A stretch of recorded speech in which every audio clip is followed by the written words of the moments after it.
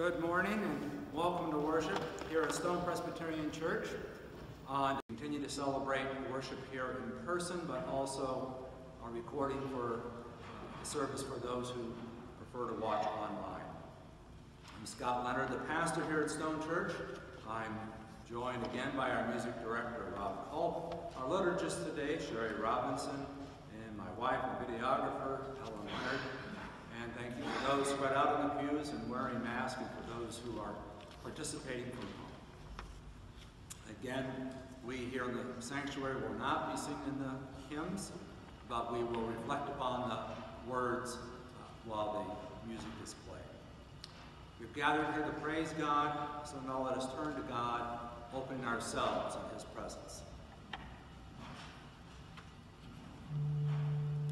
Lord, grant us your peace. Show us your love and mercy. O Lord, you were favorable to your land. You restored the fortunes of Jacob. You forgave the iniquity of your people. You pardoned all their sins. Let me hear what God the Lord will speak, for he will speak peace to his people, to his faithful, to those who turn to him in their hearts. Lord, grant us your peace. Show us your love and mercy. Steadfast love and faithfulness will meet righteousness and peace. We'll kiss each other. Faithfulness will spring up from the ground, and righteousness will look down from the sky. The Lord will give what is good, righteousness to go before him, and will make a path for his steps. Lord, grant us your peace. Show us your love and mercy.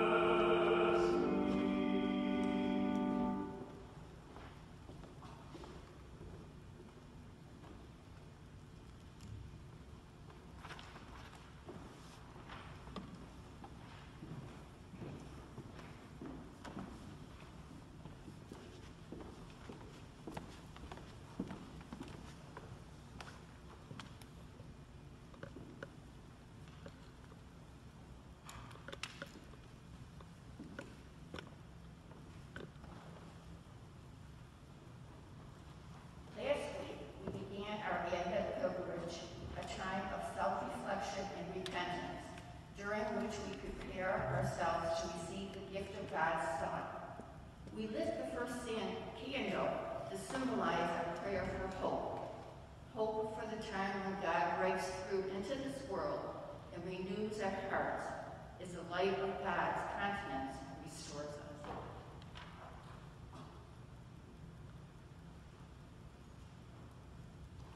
Today, we light the candle of peace, of shalom. Shalom is more than the absence of strife. It is fullness, the completeness that comes when we are in harmony with ourselves, with our neighbors, and with our God. The psalmist gives us a vision of the peace that God gives to those who have repented. Steadfast love and faithfulness will meet. Righteousness and peace will kiss each other.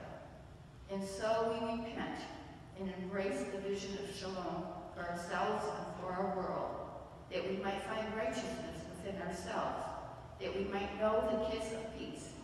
We light the candle of peace.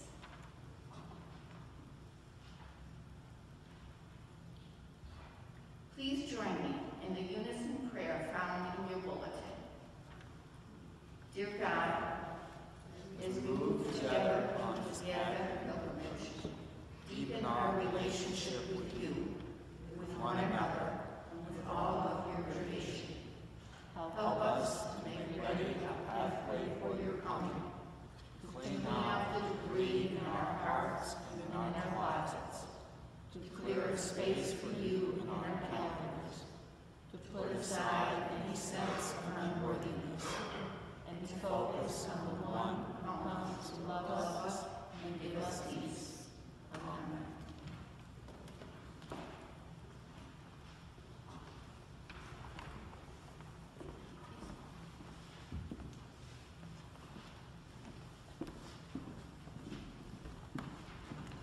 You're invited now to come forward and make your special gift in the season of giving for the Presbyterian Mission Agency to support worldwide peacemaking and global witness efforts.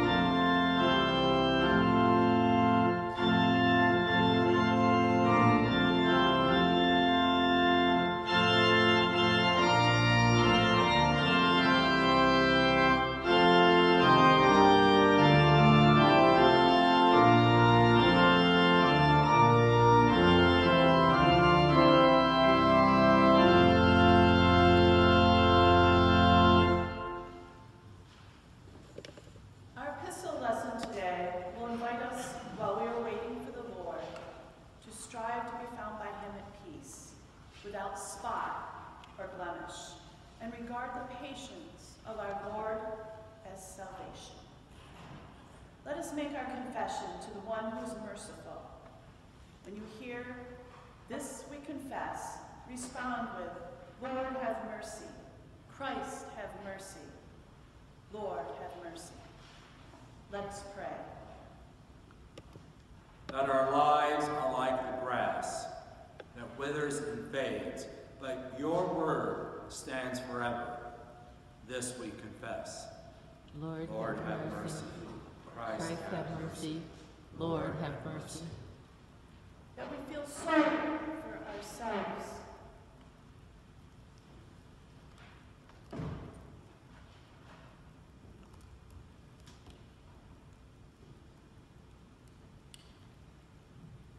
That we feel sorry for ourselves when we sin, yet are rarely sorry for the damage to others and are slow to make amends. This we confess. Lord, have mercy. Christ, have mercy. Lord, have mercy. That though we may apologize or put on a show of making amends, yet in our hearts we often remain far from repentance. This we confess. Lord, have mercy. Christ, have mercy. Lord, have mercy. That we find it difficult to be honest with ourselves and with you, recognizing and admitting how far we may have wandered and how low we may have fallen. This we confess. Lord, have mercy. Christ, have mercy. Lord, have mercy.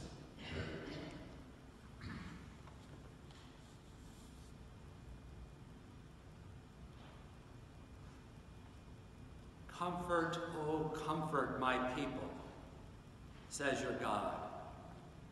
Speak tenderly to Jerusalem and cry to her that she has served her term, that her penalty is paid, and that she has received from the Lord's hand double for all her sins. He will feed his flock like a shepherd. He will gather the lambs in his arms and carry them in his bosom, and gently lead the mother sheep.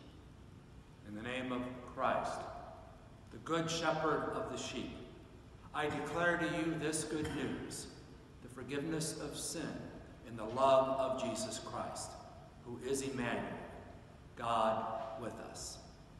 Thanks be to God.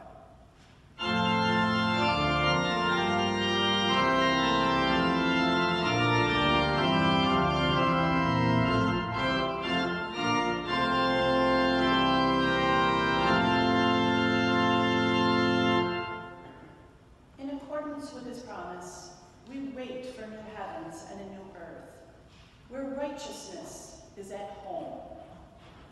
Therefore, while we are waiting for these things, strive to be found by him at peace. As we wait for the revealing of our Lord Jesus Christ during this Advent season, know that his spirit of peace is with us. The peace of our Lord Jesus Christ be with you all. And also with you. Let us stand and share the peace from where we are with one another by sign and by smile.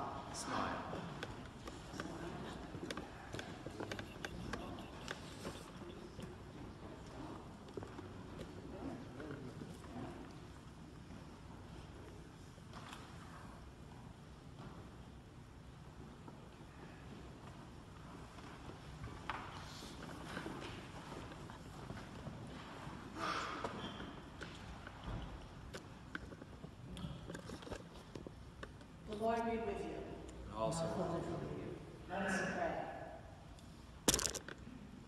God of mercy, you promised never to break your covenant with us.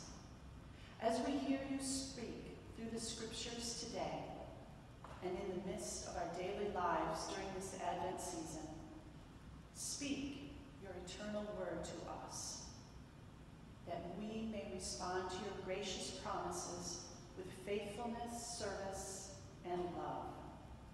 In the name of the one whose coming we await, Jesus Christ our Lord. Amen.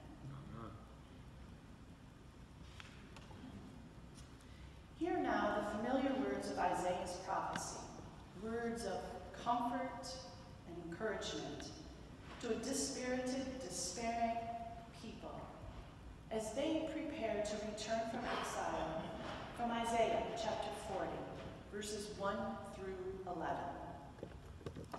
Comfort, oh, comfort my people, says your God. Speak tenderly to Jerusalem that her penalty is paid, that she has received from the Lord's hand double for all her sins. A voice cries out, "In the wilderness, prepare the way of the Lord. Make straight in the desert a highway for our God. Every valley shall be lifted up, and every mountain and hill be made low. The uneven ground shall become level, and the rough places a plain. Then the glory of the Lord shall be revealed, and all people shall see it together. For the mouth of the Lord has spoken." A voice says, "Cry out." And I said, "What shall I cry?" All people are grass. Their constancy is like the flower of the field. The grass withers, flower fades when the breath of the Lord blows upon it. Surely the people are grass. The grass withers, the flower fades, but the word of our God will stand forever. Get you up a high mountain, O Zion, herald of good tidings. Lift up your voice with strength, O Jerusalem, a herald of good tidings. Lift it up. Do not fear. Say to the cities of Judah, here is your God. See, the Lord God comes with might, and his arm rules for him. His reward is with him, and his recompense before him. He will feed his flock like a shepherd. He will gather the lambs in his arms and carry them in his bosom, and gently lead the mother sheep. The word of our Lord. The first generation of believers wondered how long they had to wait for the Lord's promised return. The words of encouragement in the second letter of Peter are not just for them, but for us 2 millennia later as we too wait for him. Listen for the word from today's epistle lesson from 2 Peter in chapter 8, verses 8 through 15. Do not ignore the one fact, beloved, that with the Lord, one day is like 1,000 years, and 1,000 years is like one day. The Lord is not slow, not wanting any to perish, but all to come to repentance. But the day of the Lord will come like a thief, and then the heavens will pass away with a loud noise, and the elements will be dissolved with fire, and the earth and everything it has done on it will disclose. Since all these things are to be dissolved in this way, what sort of people ought you to be in leading lives of holiness and godliness, waiting for and hastening the coming of the day of God? But in accordance with his promise, we wait for a new heaven and a new earth, where righteousness is at home.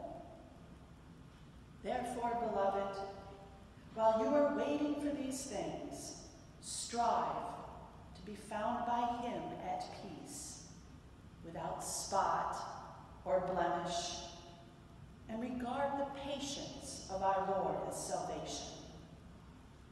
The word of the Lord. Thanks be to God.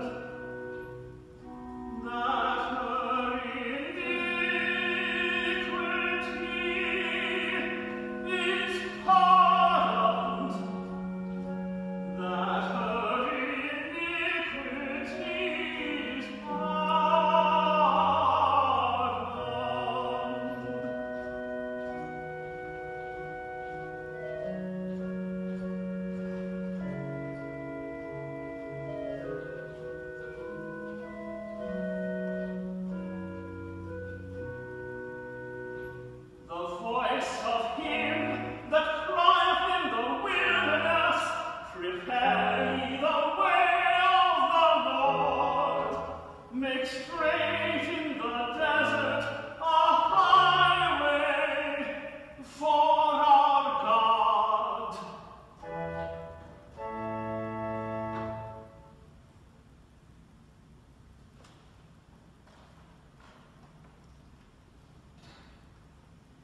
In this liturgical year, Mark is the primary gospel we hear, supplemented with John. Mark is the shortest and thought to be the earliest of the Gospels. In fact, its very first verse talks about the good news, which we translate in earlier English as gospel. Listen now as Donna Goodfriend tells the beginning of the gospel.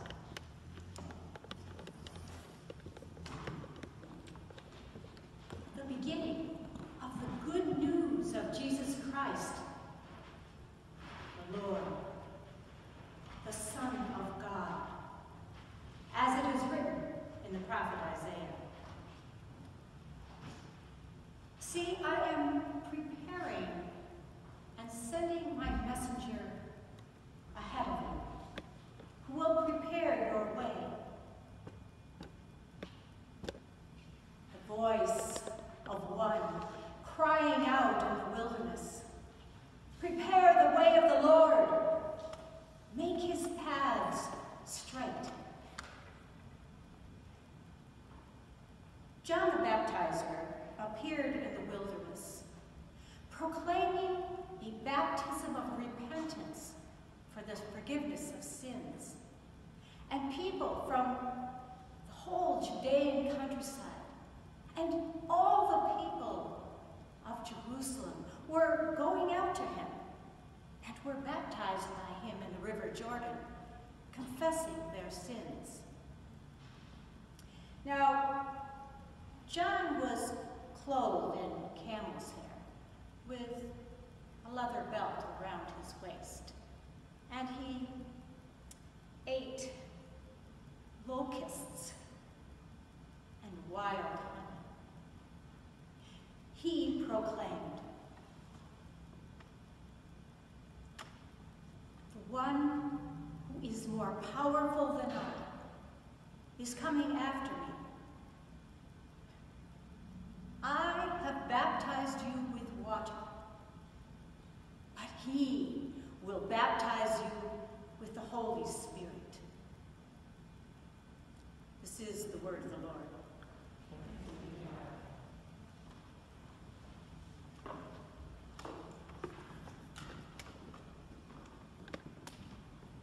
Albert Michelson,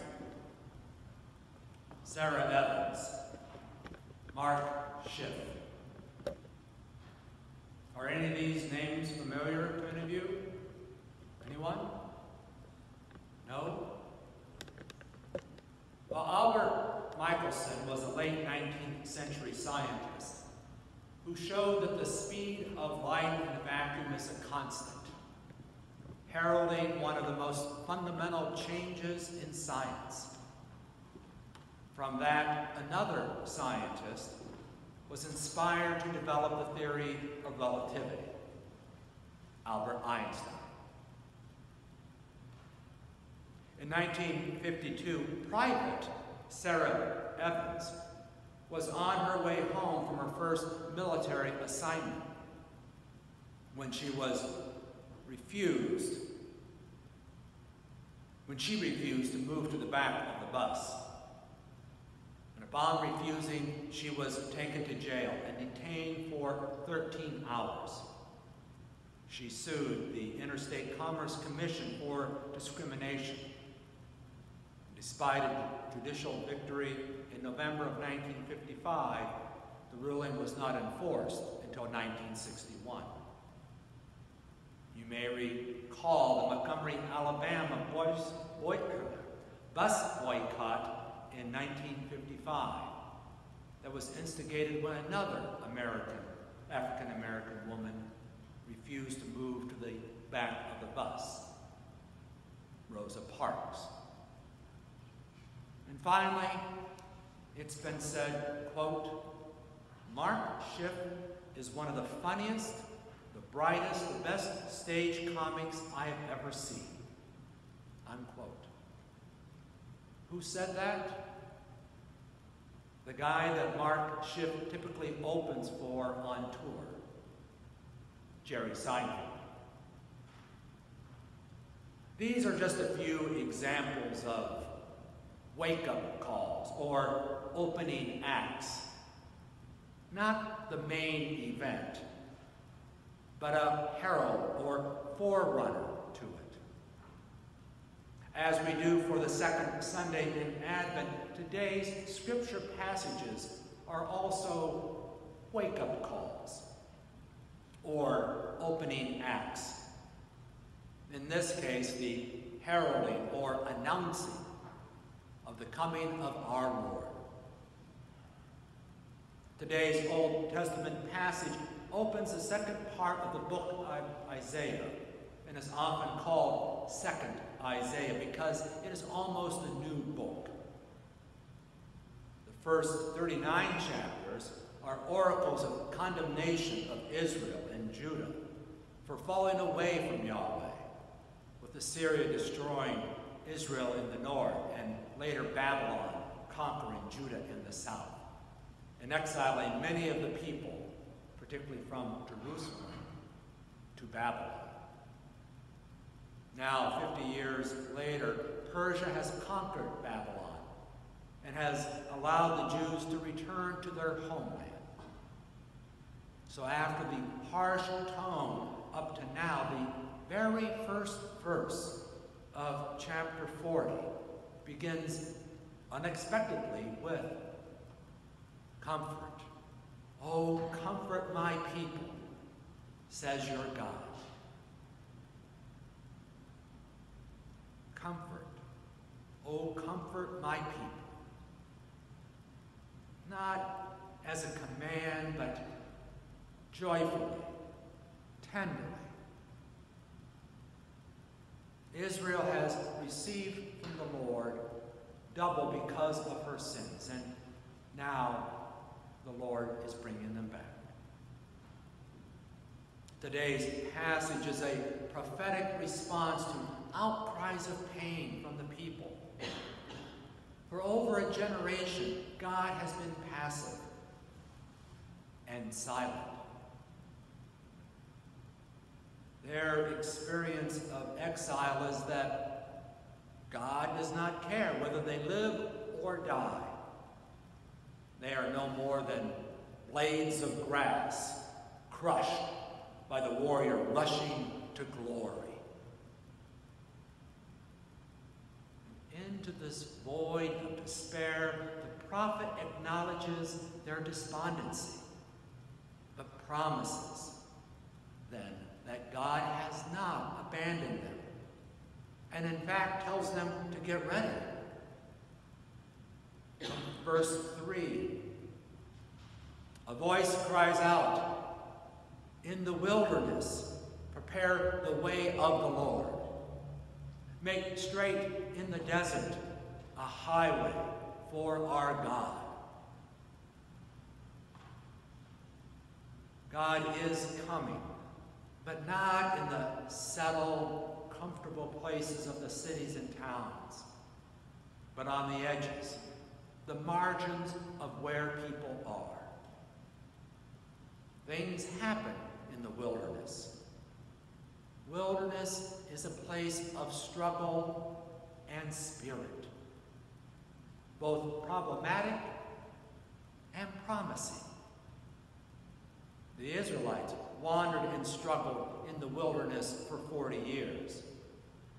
Elijah flees into the wilderness only to experience the still, small voice of God. God is coming, but the people are not to wait passively. They are to prepare the way of the Lord. They are to acknowledge and affirm, as in verse 8, the grass withers and the flower fades, but the word of the Lord will stand forever.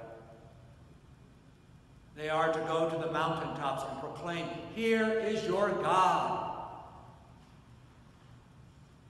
And God will come with strength, but not as a warrior. As verse 11 closes out today's passage, he will feed his flock like a shepherd. He will gather the lambs in his arms, carry them in his bosom, and gently lead the mother sheep. The Lord's coming is tender comfort, not withering judgment. And yet, why should the people receive any comfort? They were punished for disobeying God.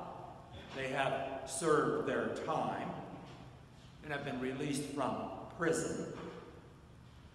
But the likelihood of recidivism, of backsliding, is high. The people of Jerusalem are not deserving of comfort according to the norms of retributive justice. But God has compassion on them because they are still his people. And it is the release from debt, not the efforts to satisfy the debt, that brings comfort. The penalty of Jerusalem's sin has now been paid. If this sounds more New Testament than Old Testament to you, you're not alone. Both John Calvin and Martin Luther read this chapter as clear gospel, with Calvin boldly asserting that, quote, "This passage comprehends the whole gospel in a few words." In fact, Mark picks up on that very theme as he starts his book with the beginning of the good news, gospel of Jesus Christ, the Son of God. In writing, of course, after the fact, Mark sees Jesus, the Son of God, as the Lord that Isaiah said was coming. But whereas Isaiah was a little nebulous on exactly who was announcing this, Micah sees this answered by the prophet Malachi in chapter 3 about God sending a messenger. And so, with some artistic license, Mark combines the two, saying then, as it is written in the prophet Isaiah, "See, I am sending my messenger ahead of you, who will prepare your way. The voice of one crying out in the wilderness, prepare the way of the Lord, make his paths straight." Whereas Isaiah implied that people should go to the wilderness to prepare the way of the Lord, Mark is saying God is sending a messenger into the wilderness. And from there he will cry out to the people, "Prepare the way of the Lord, make his paths straight." For Mark and the other gospel writers, it is clear that John the Baptizer was that messenger. He was the herald, the opening act, the wake-up call for the coming of Jesus the Christ, the Messiah. And he was fine with that role. By his own admission, he was not even worthy to stoop down and untie the sandals of Jesus.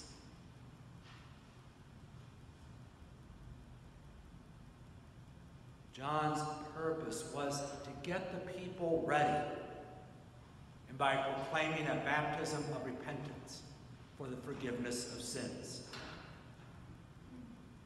But though he was the voice of one crying in the wilderness, he was still calling to the people to prepare the way of the Lord, make his path straight, echoing Isaiah. And like Isaiah, to prepare the way with worship and good works, not to earn, but to receive God's grace. And with joy of anticipation of the parousia, the coming of the Lord. The opening of Mark's gospel reminds us that the decentering of God's good news, it is found on the edge, beyond the boundaries of where we thought God is supposed to be.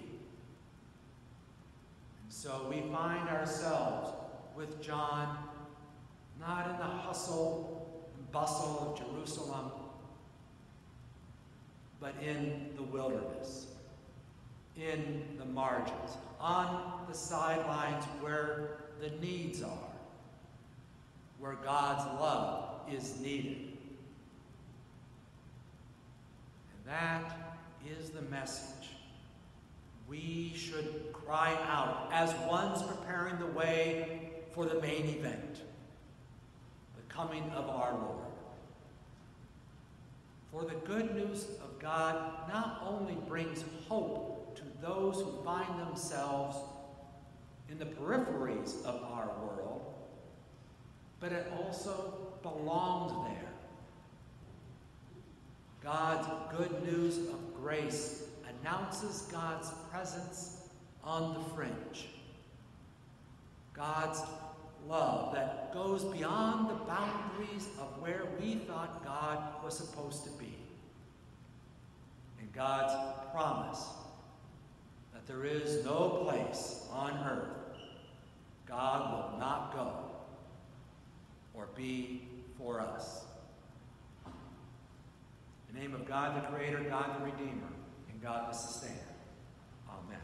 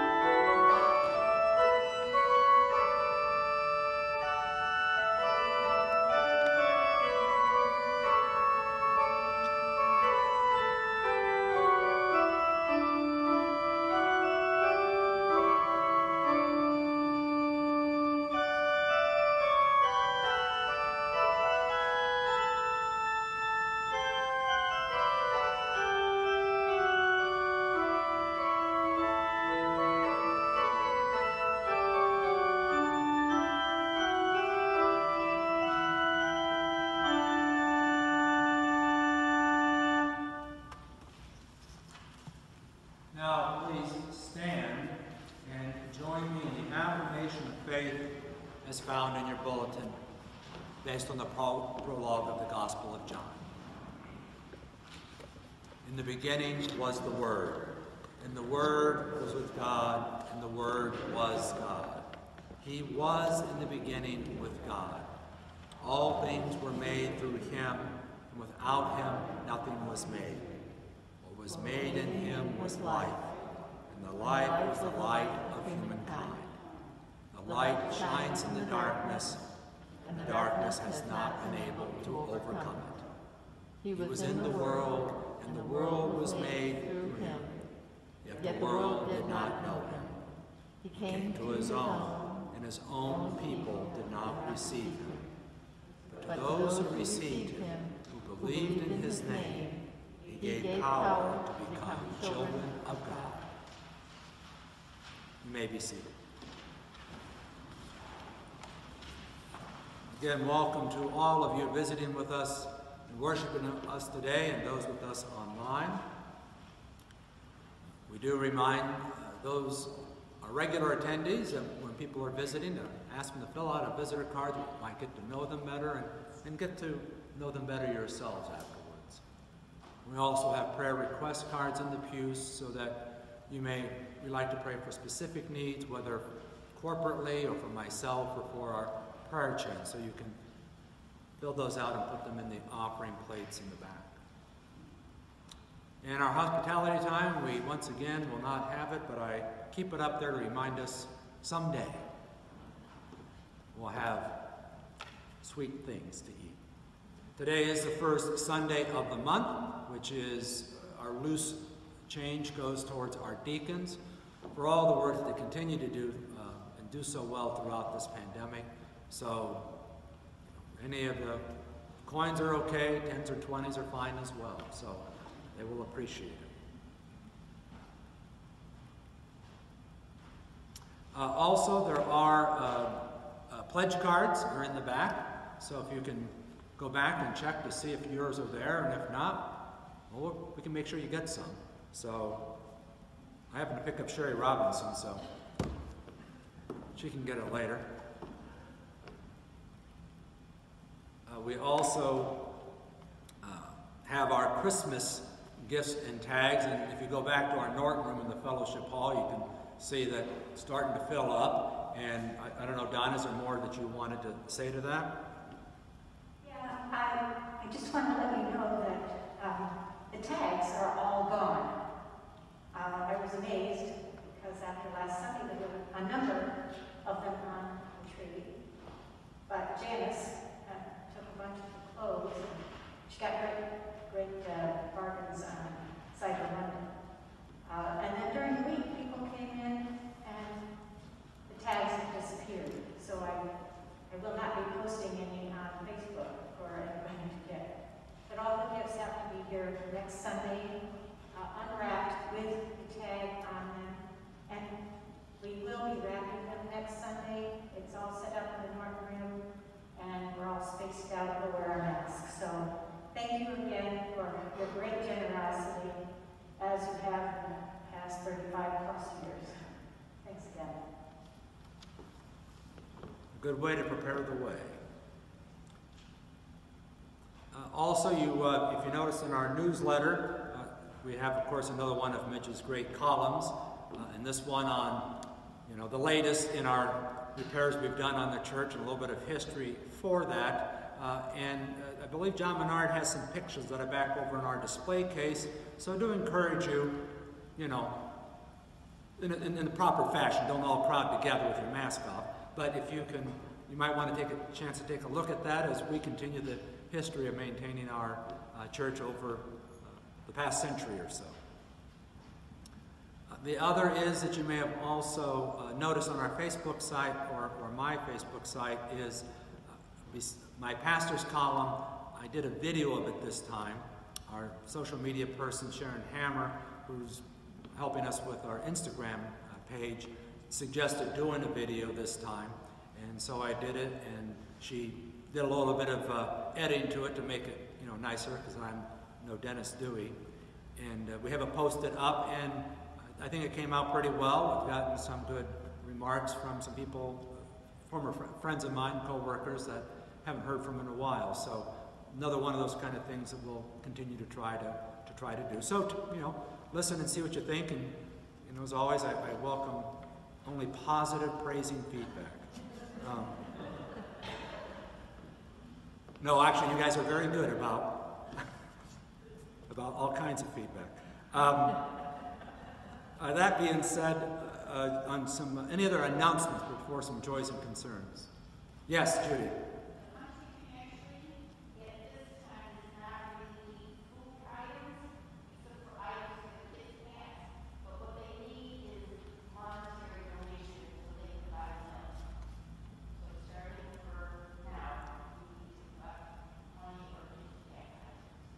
All right, so monetary donations for the country food pantry so they can buy milk. Of course, in this time, it's difficult for them to have as much of the physical donations, and they need to buy a number of things. So please, and if you're online, you can write a check or use our Givelify app in order and just designate it for Country Pantry.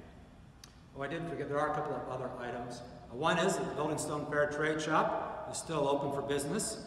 I'm still eager to have your business, so I encourage you during this time to go down to support the Fair Trade Shop. Of course, not for ourselves, it's all volunteer driven, but for those whom we support, who are also obviously being affected by the pandemic in even worse ways in the emerging countries. So supporting for them, supporting for the shop is a support for those as well.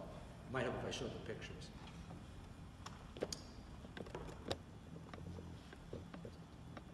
Also, next Sunday is Joy Sunday. And so we encourage you to wear pink.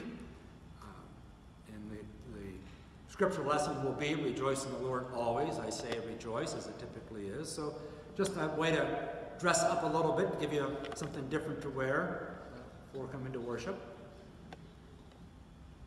And just as I announced last week, but just as a reminder, we planned the Clinton Area Ministerium will once again sponsor the longest night ecumenical service. We're going to host it here at Stone Church this year because we're more able to accommodate people spread out as you are. But we'll also be doing it through a Zoom service as well in parallel. And frankly, if things get bad, then we may go to only Zoom. So one way or another, we're going to be able to have the service, and we're planning for it. So I'm working with St. James on the particulars, but 6 p.m. on Monday the 21st, the winter solstice, and longest night of the year. Now, are there any other announcements? Yeah, Mary. Right, so Mary wants to remind us that there are the cards, Christmas cards for our homebound to sign in the back. So if you haven't done that last week, do so this week. Another thing, I have a card from Seal, who says, thank you so much for the lovely Christmas card. It's our deacons. I miss you all so much. As soon as this pandemic is over, I will be back. Thanks again with love, Seal. And of course, that's true with many of our people who are with us. They cannot be with us in person, but people like Seal, Mary Ann Stiefvater, are still part of our church lives, and love that we are able to keep them connected. We've also, my wife has talked to Deb LaFont, and she's doing okay, and she very much appreciates the contact we've been able to keep with her, whether it's through phone calls or the letters or cards, and again, very much when you're homebound like that, to have that. I also did hear about Trudy Chrysler. They're moving her back home with her son and daughter-in-law, and just because they think it'll be easier for her, right now, particularly at this time. And so that's, I think, happening this week. So, Trudy's doing okay, but obviously want to continue to keep her in our prayers and the Chrysler family. Of course, Trudy's 96, I think. So. And she's just a wonderful spirit that we've had in our church. On the other concern side is Laura Lynn gave me a couple of families for us to keep in our prayers. One is the family of David Burnett. He had multiple sclerosis and recently died of COVID-19. And his mother, Joanne, of course, has to deal with that while herself having Parkinson's. So we can obviously appreciate the stress and the sadness, for them at this time. And another family, Ken Marciano, his father died of COVID-19 this week as well. And so to be with that family. So again, this pandemic is certainly not going away immediately. And so we ask it to be with all those who are suffering at this time, and do implore everyone to do what it can to be safe so that we can all be together again here next year. Are there any other joys or concerns? Donna.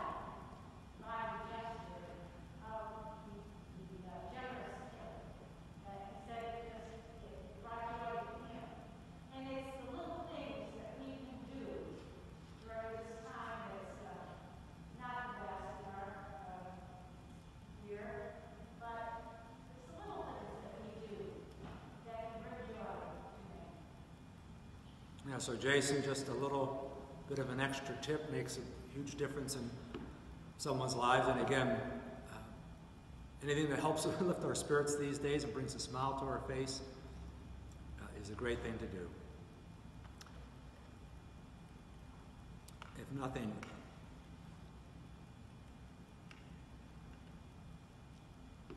and then I remind you, a voice cries out, "In the wilderness, prepare the way of the Lord. Make straight in the desert a highway for our God." And that we may prepare the way, you are invited to give your tithes and your offerings by depositing them in the offering plate at the back for those of you present here in the sanctuary, or for those watching online by mail or using our online Givelify app, of which you can specify if you'd like to go to a particular need.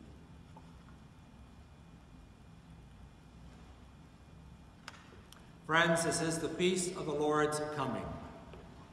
The loving Lord is host at that holy meal and invites all who wants to be his friends and follow in his way to come to enjoy the feast he has prepared.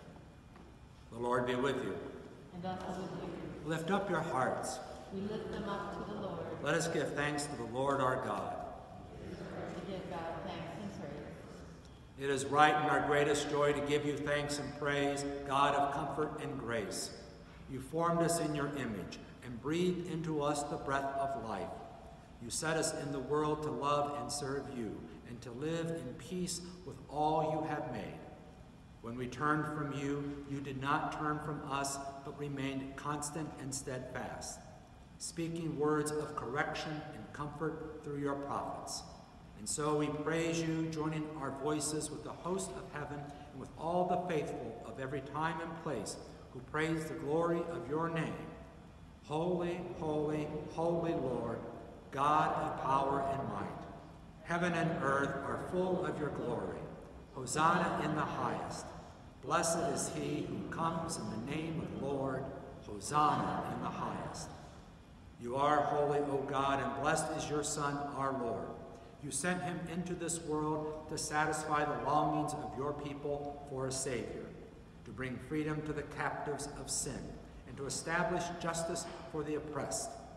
He came among us as one of us, caring for the poor, welcoming the outcast, and sharing human suffering. We rejoice that in his death and rising again, you set before us the sure promise of new life and the certain hope of a home beyond death, where we will sit at table with Christ our host. Remembering your grace and all that you have done, we take this bread and this wine, elements of your good creation, and joyfully celebrate his dying and rising as we await the day of his coming, as we offer our very selves to you as a living and holy sacrifice. Let all your people now tell your story, repeating these words. We remember his death, we proclaim his resurrection, we await his coming in glory. Holy God, pour out your Holy Spirit upon us, and upon these your gifts of bread and wine, that this may be for us a communion with each other in the body and blood of Christ. Make us one with him, and one with all who share this feast as nourishment for service. Through Christ, with Christ, in Christ, in the unity of the Holy Spirit. All glory and honor are yours, Almighty God, now and forever, and to ages of ages. Amen. Let us pray together the prayer that our Lord has taught us to pray, saying, Our Father, who art in heaven, hallowed be thy name. Thy kingdom come, thy will be done, on earth as it is in heaven. Give us this day our daily bread, and forgive us our debts, as we forgive our debtors. And lead us not into temptation, but deliver us from evil. For thine is the kingdom, the power, and the glory forever. Amen.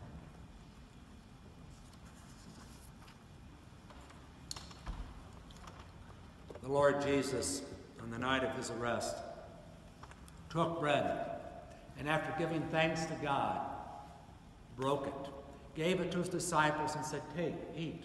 This is my body given for you. Do this in remembrance of me. In the same way, he took the cup, saying, This cup is the new covenant, sealed in my blood, shed for you for the forgiveness of sins.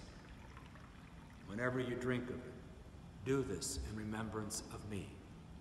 And every time you eat this bread and drink this cup, you do proclaim the saving grace of our risen Lord until he comes. With thanksgiving, let us offer God our grateful praise. Gifts of God for the people of God.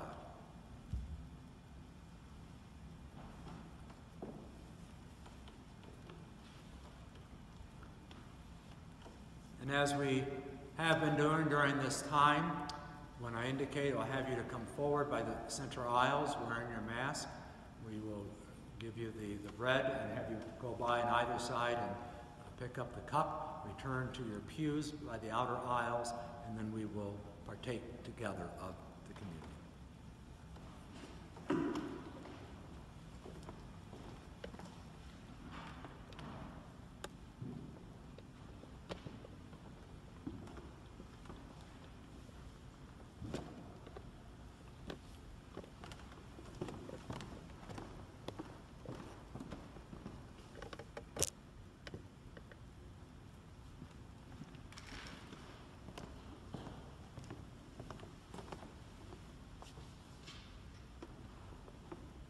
Table is set.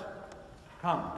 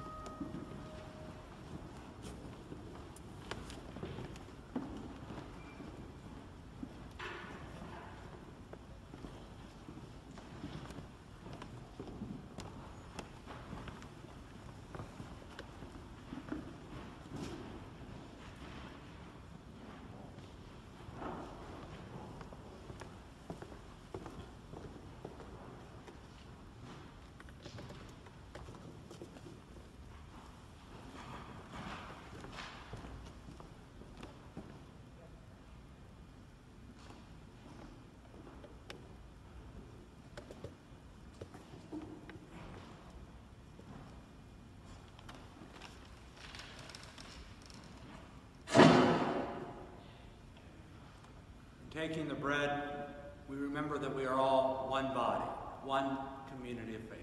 Take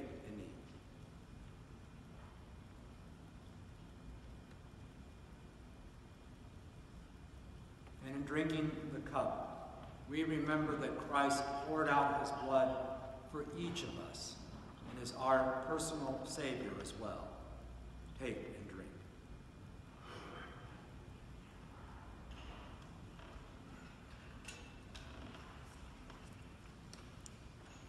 Let us pray.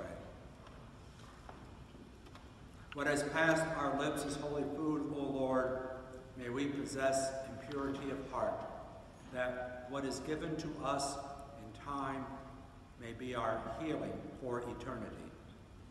May the memorial of your body given freely and blood poured out for us and for many strengthen us for the waiting and watching of this Advent season, that your will may be ours and our wills ever more perfectly may follow yours, and that we might always know ourselves to be loved by the unimaginable love that you hold for us, as we seek to show that love in word and deed in this world.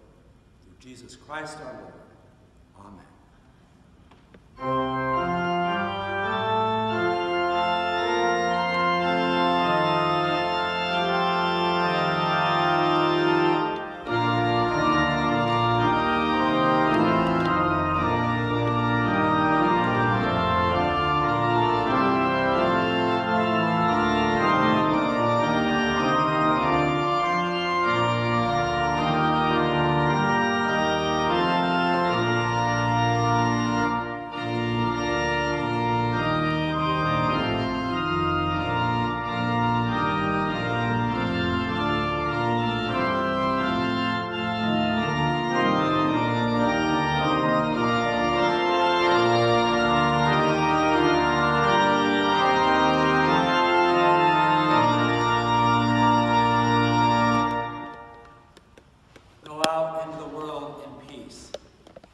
Look for the coming of the Lord, and remembering that with the Lord 1 day is like 1,000 years.